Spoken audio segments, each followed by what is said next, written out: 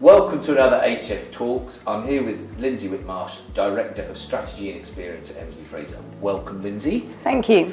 And we're going to start off today just by talking about learning as a service. Yeah. So just to give us a little bit of a sort of overview, what do you or what does Hemsley Fraser sort of understand by that term, learning as a service? Yeah. Well, this is quite new terminology for Hemsley Fraser, but what we mean by this is really an evolution of what we have done as a business for a long time, but bringing all of the components together to create a range of holistic experiences for our customers, but that we can deliver with real scale and real pace. I think the key thing for us is ensuring that we can get an inclusive experience for people and be able to deliver real engagement and performance for our customers.